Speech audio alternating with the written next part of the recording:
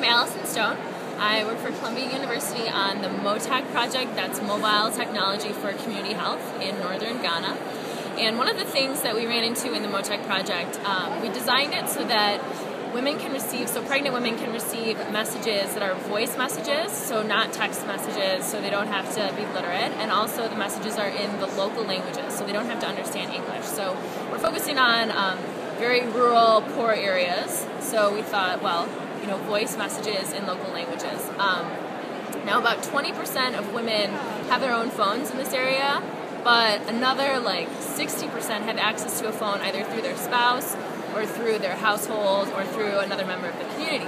So we designed MoTech in a way that women can borrow someone else's phone to access their messages, and it won't cost anything. So we thought we had all our bases covered. They don't have to have a phone, they don't have to speak English, they don't have to be able to read, right?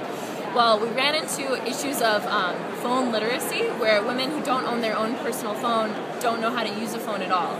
So, we had a woman who said, the phone is telling me to press 1 to hear my message in non-Kani, but what is 1?